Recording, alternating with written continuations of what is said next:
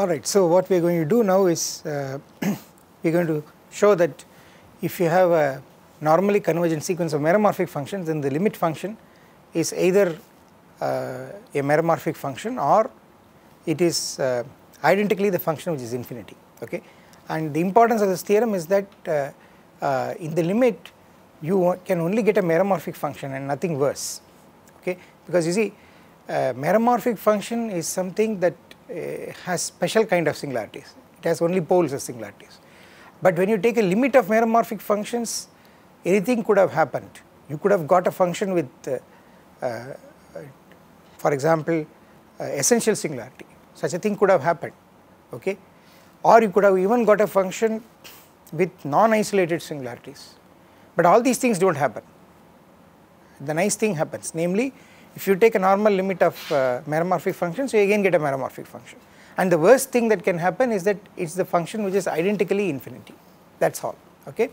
So let's go ahead and do that. The idea is similar to the idea that if you take a sequence of holomorphic functions, then and you take a normal limit of holomorphic functions, then the limit function is either absolutely holomorphic, okay, it is holomorphic, perfectly holomorphic, or it is identically infinity, okay. So let me start like this. Let Fn be a sequence of maps from D to C union infinity. D inside the complex plane is a domain, okay, of course non-empty set, non-empty open connected set, and I am taking maps with values in C union infinity, which is the extended complex plane, and the reason for that is, of course, we allow the value infinity now, right, and suppose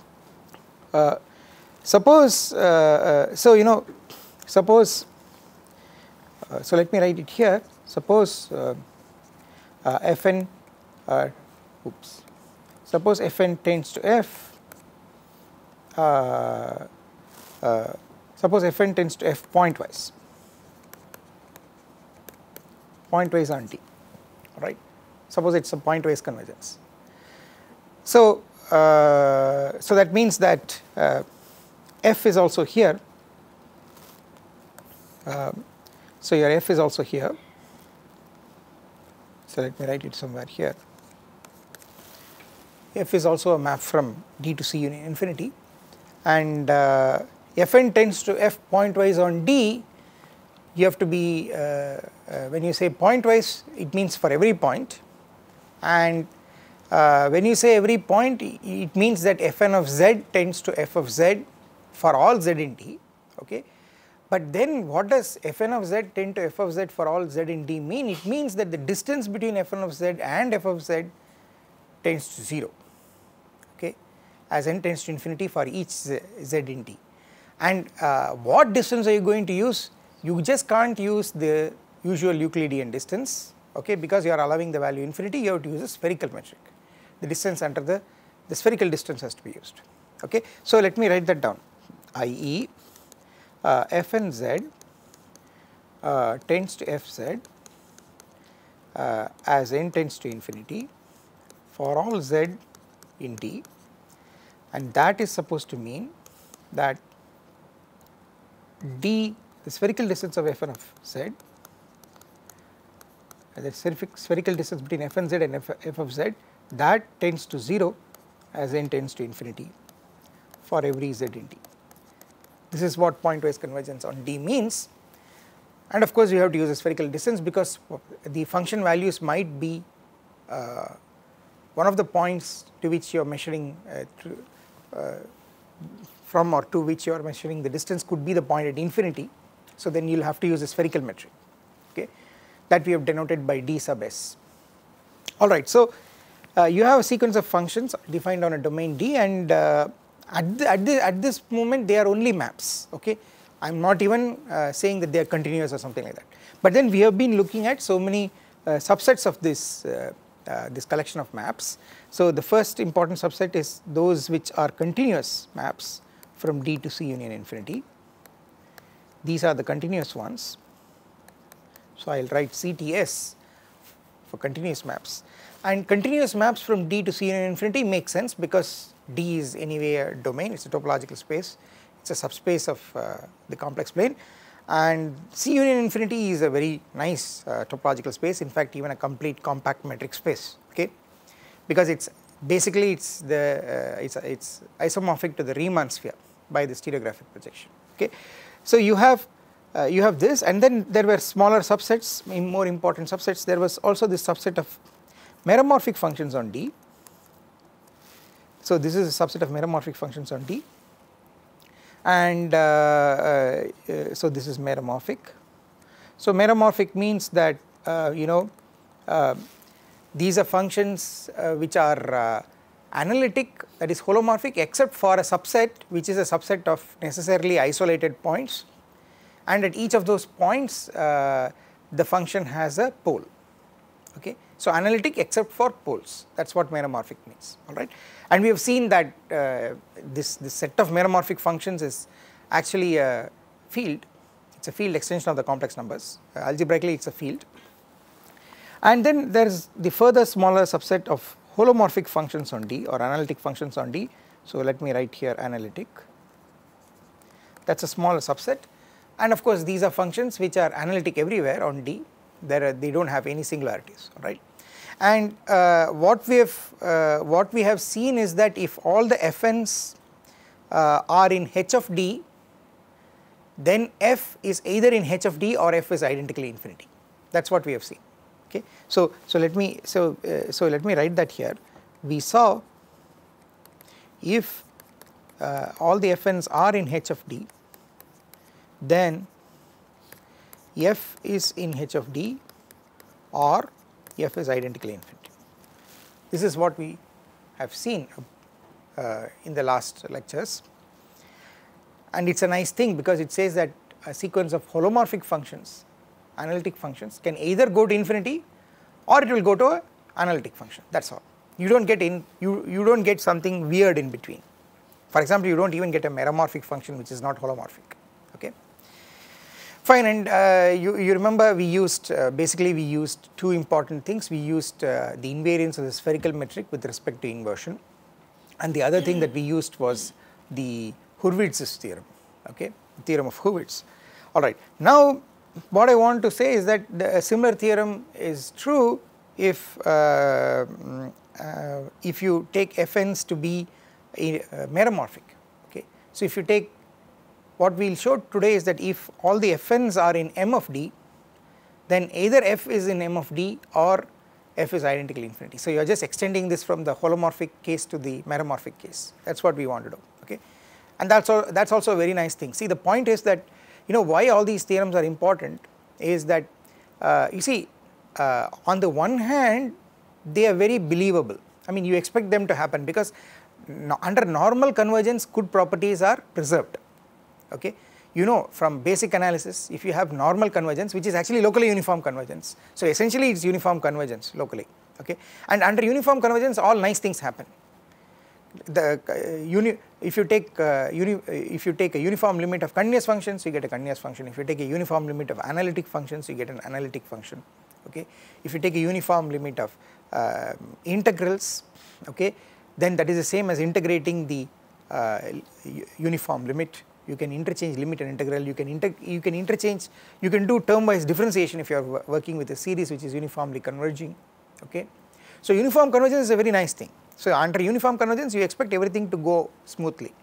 So it is correct to expect that if you take a sequence of holomorphic functions, if it converges normally, that is locally uniformly, then the limit function is also holomorphic. That's correct to expect, and that's what happens. Similarly, if you have a sequence of meromorphic functions, if it converges normally to a limit function, the limit function is also meromorphic.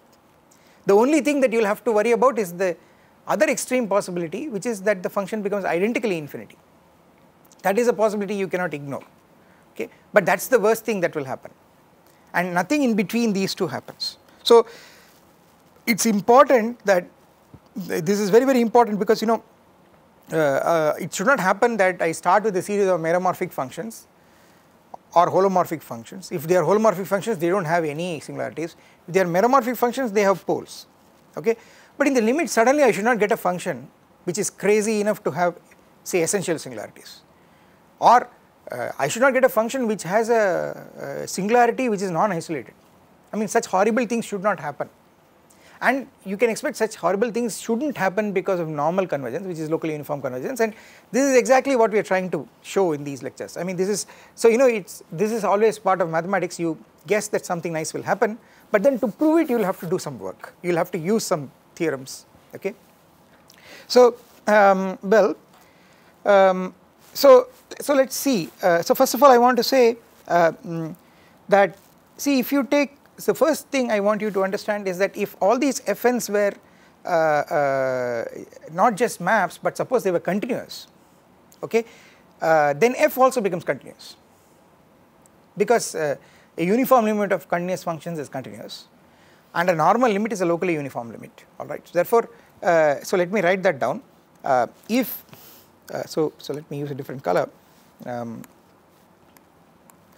See, if all fn are continuous functions from D to C union infinity, okay, and the fn's converge to f normally on D,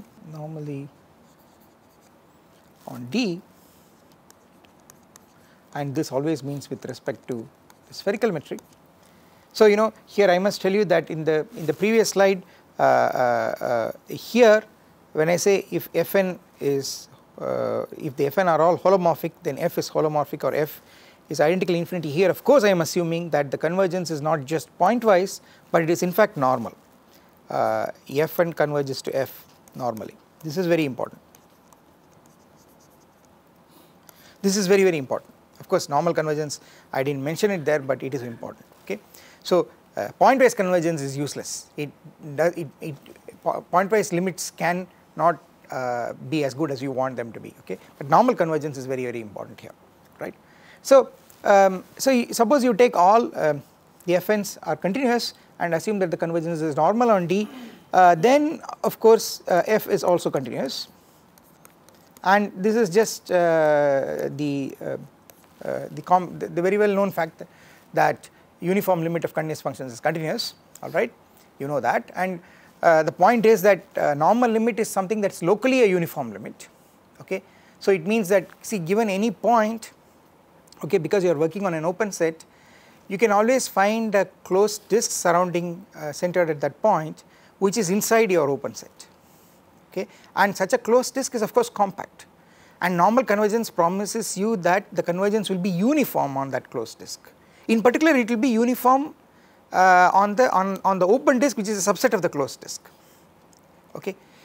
So whenever you have uniform convergence on a set, you will always have you will automatically have uniform convergence on any subset, okay, alright. So you get locally uniform convergence, and therefore the limit function f will become continuous, and and continuity is a local property, so if a function is locally continuous then it is continuous if you have a global function, okay. So that is why f is continuous. Now what is very, very important is the following thing. If you add this condition that now notice that since you are working with values in the extended plane, this is very, very important. Not only fn makes sense, 1 by fn also makes sense, and not only f makes sense, 1 by f also makes sense, okay. So you see, so let me say this, note then that 1 by fn also makes sense,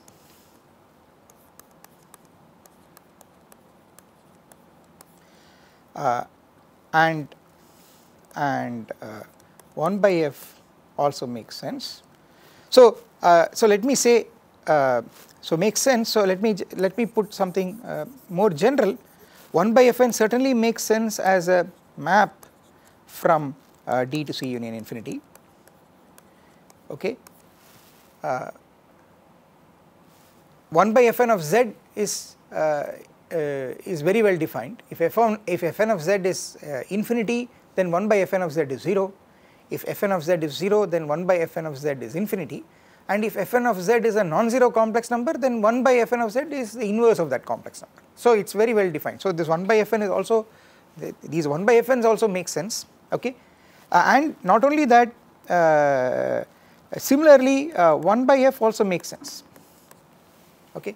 Any function on the domain which has values in the extended plane has an inverse, okay. For example, if you take the worst case, which is the function which is identically 0, you do not have to worry, its inverse is the function which is identically infinity, okay. But it is not an inverse in the algebraic sense that the function multiplied by the inverse will not give you 1, okay. You should not go ahead and write the function 0 multiplied by the function 1 infinity is equal to 1, that is not correct, okay. But this is a convention, it is a convention, okay. So what we say is, if you take the function which is identically 0, then its inverse function is defined to be the function which is identically infinity, but it is not an inverse in the algebraic sense. You have to be careful about that, okay. Fine. So but what is the advantage of this? The advantage of this is that if you are looking at meromorphic functions, then the inverses of meromorphic functions are also meromorphic functions, that is the advantage, okay. So now what I want to tell you is that, you see, if suppose I assume that fn converges to f normally, okay, on D with respect to spherical metric, then it also happens that 1 by fn converges to 1 by f normally on D with respect to the spherical metric. That will also happen, that is just because of the fact that the spherical metric is invariant with respect to inversion, okay. So let me write that. Note also that 1 by fn converges to 1 by f normally on D with respect to the spherical metric, because the spherical distance between fn of z and f of z is the same as the spherical distance between 1 by fn of z and 1 by f of z. This is just the invariance of the spherical metric under inversion, okay. I told you that the inversion on the complex plane, if you transport it via the stereographic projection to the Riemann sphere, what it will give you is, it will give you a rotation of the Riemann sphere. It will give you a rotation of the Riemann sphere by 180 degrees, okay. So and under rotation under rotations of a sphere, the spherical distance between 2 points on the sphere will not change, obviously, okay. So this is something that we have seen before. So the point is that it is beautiful. If fn converges to f normally, then 1 by fn converges to also 1 by f normally, and these are equivalent, mind you. Fn converges to f if and only if 1 by fn converges to 1 by f, okay. It's a simultaneous statement. These are two simultaneous statements and both of them are equivalent, okay. So the point is that therefore what I am trying to tell you is, the philosophy is as follows. Whenever you are looking at functions with values in the extended plane, always think automatically of the reciprocal functions also, the inverse of those functions, okay. They also make sense, okay. That is the advantage, okay. Now what I want to tell you is that, you see, suppose now let me do the following thing. Suppose all the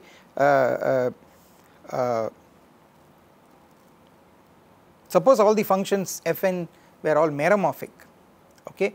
What I want to actually say is that f will be meromorphic, okay, and that's the important result that we want to see, okay. So now let me assume that, suppose fn are all meromorphic functions on D, okay. Then the theorem is that f is also meromorphic on D. So here is the theorem. Then f is meromorphic, or the other extreme case is that f is identically infinity, okay. So this is the theorem, okay. If fn is meromorphic, if each Fn is meromorphic, then the normal limit of Fn, namely f, that is meromorphic, or it is identically infinity. What it means is that the limit function will have, if at all it has singularities, they will only be isolated, they will be poles, and you won't get anything worse than that. Okay.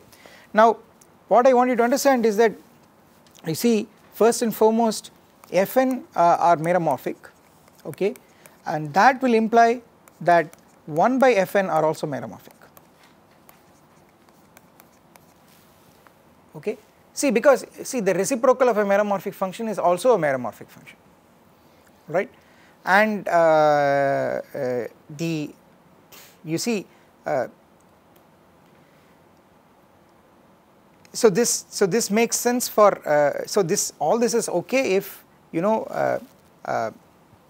with a small modification, all right. This is provided Fn is not identically infinity, okay, because a function which is identically infinity, we don't, you know, it's an extra function that we add, all right. We don't consider it to be meromorphic, we consider it as an extreme case, a function which is identically infinity, okay, but its inverse will be the function which is identically 0, and that is a nice constant function, it is a holomorphic function also, okay. So when I write this, I am assuming that the Fn that I am looking at is not identically infinity, and when you may ask what if that Fn is identically infinity, in that case 1 by Fn is defined to be the function which is identically 0, and that is by definition, it is a constant function, it is holomorphic, okay. So that case is always, you know, you keep it separate when a function is identically infinity, okay. And also this case that if Fn is identically 0, then 1 by Fn is defined to be identically infinity, alright. And so, you know, you should also, I also throw out the case when Fn is not identically 0,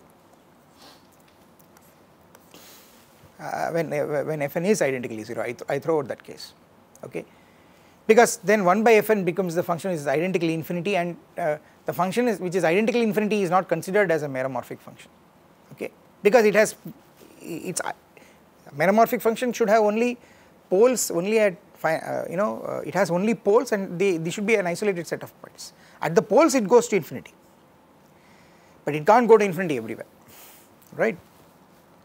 Now what I want you to understand is that, see, I want you to see that therefore since 1 by Fn's are all meromorphic, 1 by Fn's are including the case of 1 by Fn being infinity, okay, all these 1 by Fn's are of course continuous, mind you, because this set of meromorphic functions is actually contained in the set of all continuous maps, because it is continuous because mind you, at a pole you are allowing the value infinity for a function. So what you must understand is that all these 1 by Fn's are in fact continuous functions, and therefore if you take, if Fn tends normally to f, then because of the invariance of the spherical metric under inversion, 1 by Fn will tend normally to 1 by f, and 1 by f will certainly be continuous. That is because each 1 by Fn is certainly continuous. Even if 1 by Fn is the function which is identically infinity, it is continuous, mind you, even the extreme case. So what I want you to understand is that Fn tends to f normally implies 1 by Fn tends to 1 by f normally. This happens, and this implies that this 1 by f is certainly a continuous function from D to C union infinity, and this includes the case when 1 by Fn is, when 1 by f is even identically the function which is infinity, okay. Mind you, the function which is identically infinity is here, but it is not here, it is not in the meromorphic functions by definition, right. Fine. So what we want to show is that we want to show that this 1 by f is meromorphic, that is what we want to show. Now I want you to, so let me say another thing that I wanted to say but I did not, and that is that how do you see 1 by Fn is meromorphic? It is very, very simple. You see, look at the places where the function Fn has poles, this is an isolated set of points, and 1 by Fn will have zeros at those points. Okay. If a function has a pole at a point, then its reciprocal will have a 0 at that point, and the order of the 0 will be exactly equal to the order of the pole. Okay.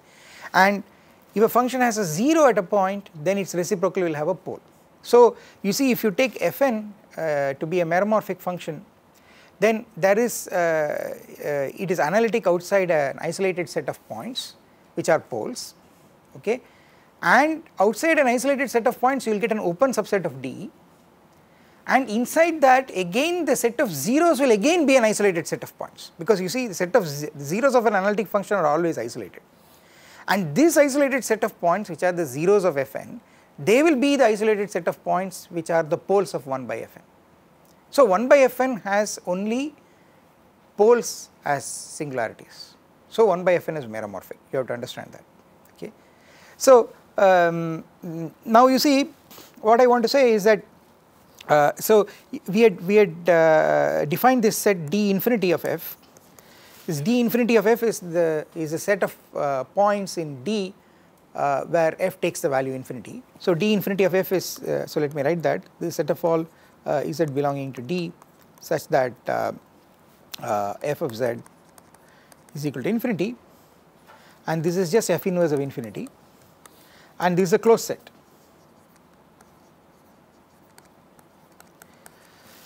It is a closed subset of D, okay, and well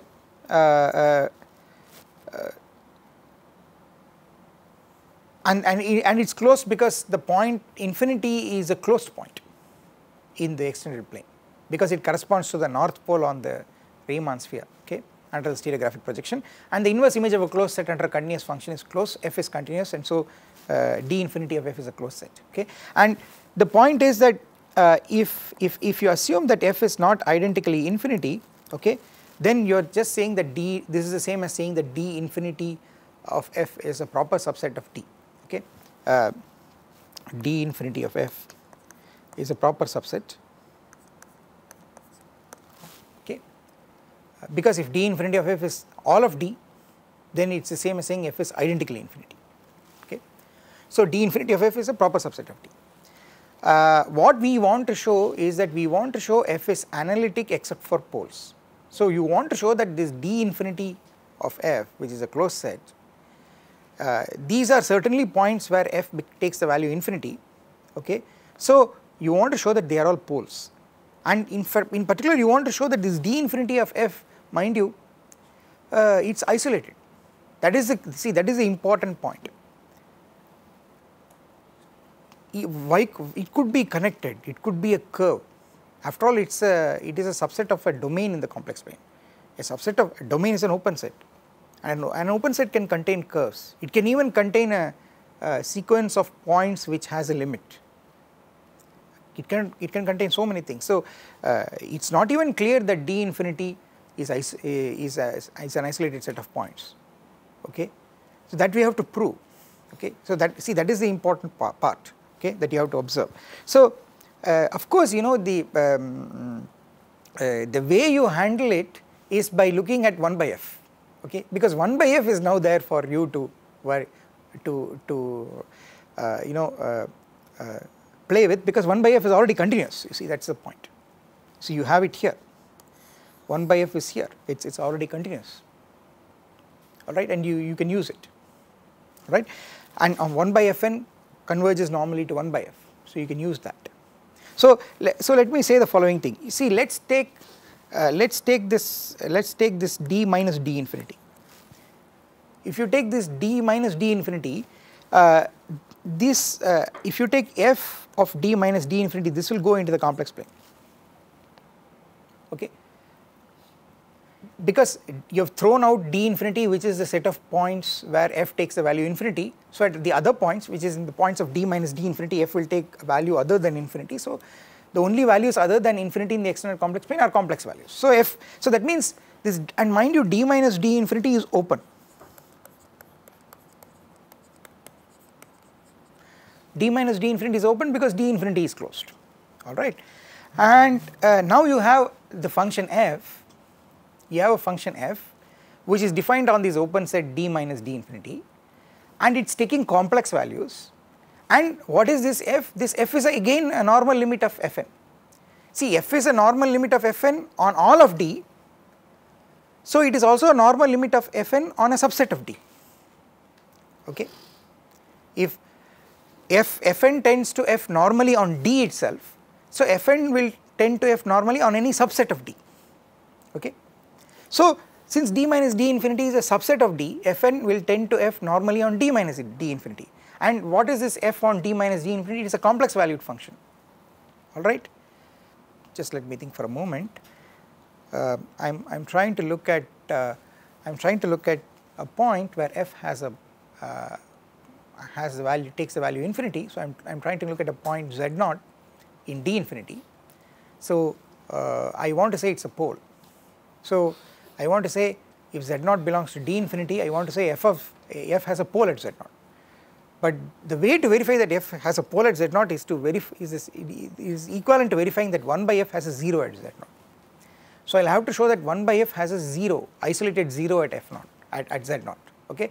But then what I'll have to show is that 1 by f is analytic in a neighborhood of z0, in a deleted neighborhood of z0. I'll have to show that first. Okay. And I must make sure, and then I will get that z0 is an isolated 0 of 1 by f. 1 by f being analytic in a neighborhood of z0 will tell me that f is analytic in a deleted neighborhood of z0, and z0 is a pole. Okay, and if and now this will tell me that f is meromorphic. Okay, that's what I'll have to do. So so how do I show that? See, the ideas of the proof are similar to the ideas that we used in the earlier lectures. Okay, so let me do the following thing. So d infinity of f is actually d0 of 1 by f.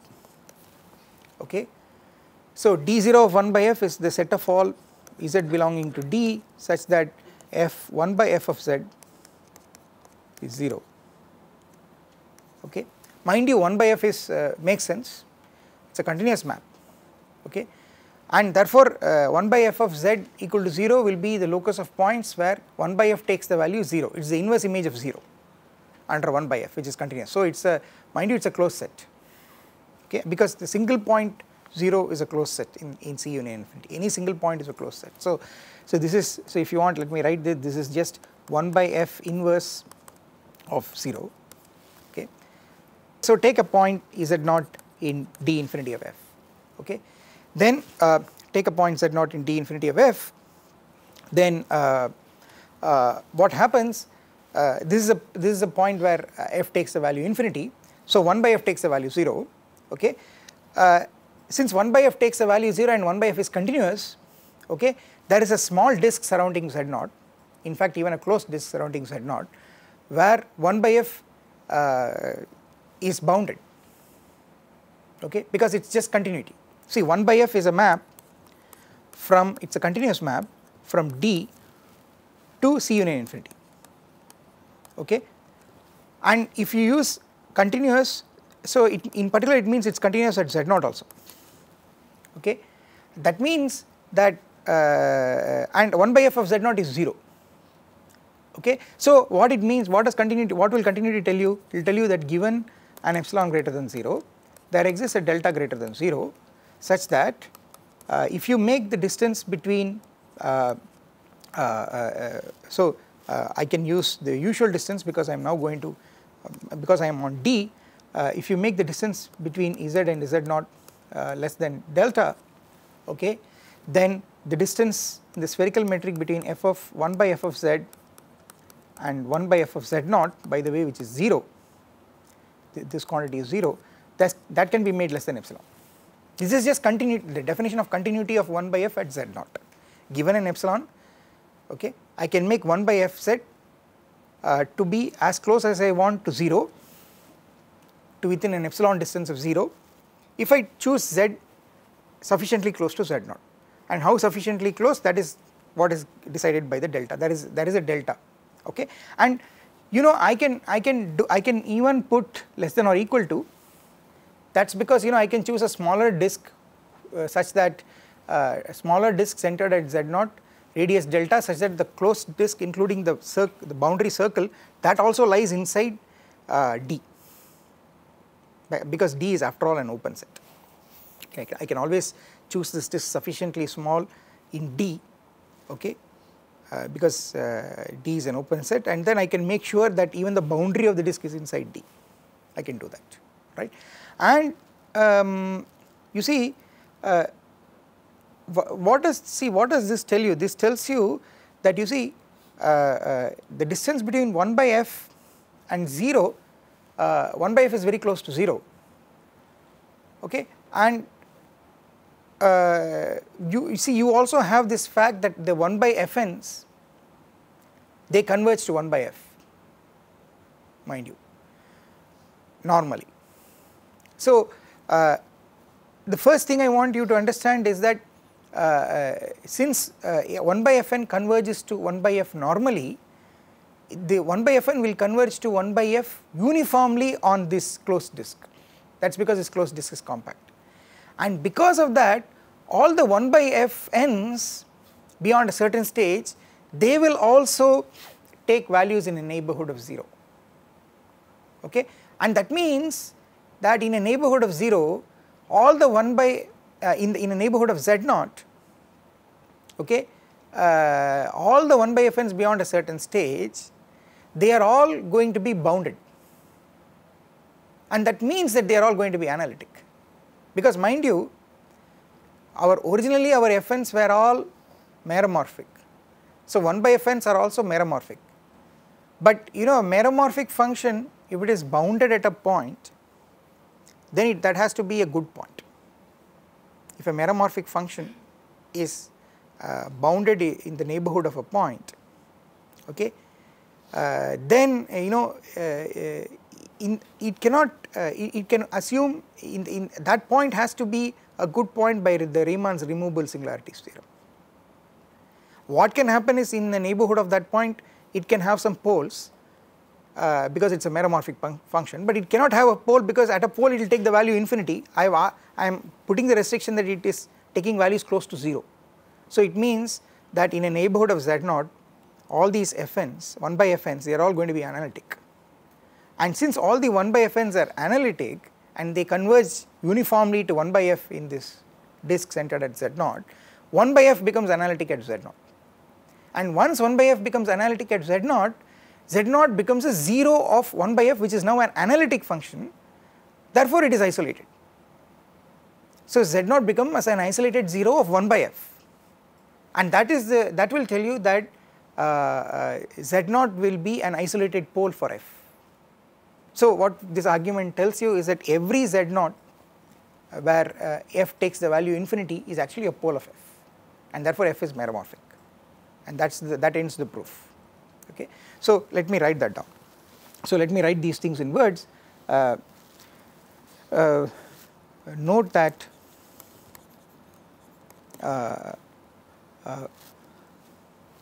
1 by f is bounded near 0 in mod z minus z0 z0 equal to delta. Also 1 by fn converges to 1 by f uniformly, so I am abbreviating it as UFLY on mod z minus z0 less than or equal to delta because of normal convergence and because mod z minus z0 less than or equal to delta is compact.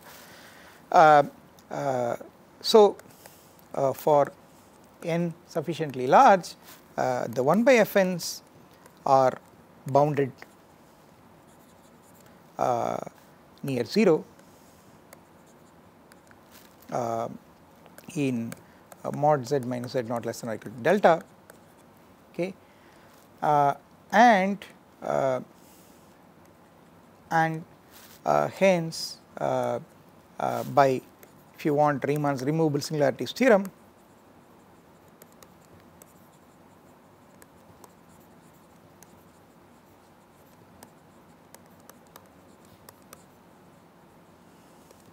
Z0 is 0 of 1 by f, and of course here I am saying that 1 by f is 1 by f is analytic because 1 by fn's are all analytic. Beyond a certain stage all the 1 by fn's are analytic, and 1 by fn's tend to 1 by f, and it's uniform convergence, therefore 1 by f is analytic. So 1 by f is analytic and it has a 0 at Z0, so it's an isolated 0. Okay. Note that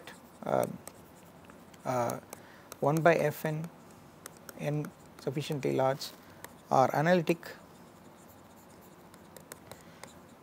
So 1 by f is analytic.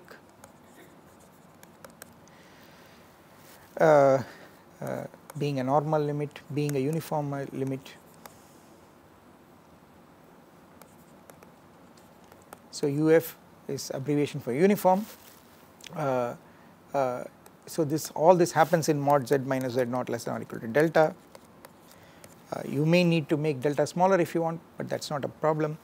The point is that Z0 is thus is 0 of the analytic function 1 by f in mod z minus z0 in mod z minus z0 less than or equal to delta.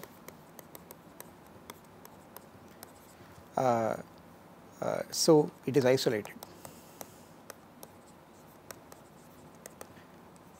Thus f of z has a pole at Z0. So f is actually a meromorphic function, and that's the end of the proof. So it's a very nice fact that if you take a normal limit of meromorphic functions, barring the extreme case that the normal limit is identically infinity, the limit is again a meromorphic function. Okay. So so that ends the proof of this fact. Okay. And what we saw last class was that if you put the additional condition that the fn's are all holomorphic and you assume that the limit function is not identically infinity, then the limit function is also holomorphic. And why is that true? Now you can see that if you take the fn's additional to be holomorphic, you know, and if it is not, and the limit is not identically infinity, you know, by whatever we have proved now, you know that the limit is meromorphic. Okay. But if it is really meromorphic at a certain point, namely if it has a pole at a certain point, then what will happen is that its reciprocal will have a 0, and Hurwitz's theorem will say that if 1 by f has a 0, then 1 by fn's will start having zeros as n becomes large. But the moment 1 by fn start having zeros, fn will start having poles, and that is not possible if you assume fn's to be holomorphic. Therefore you see that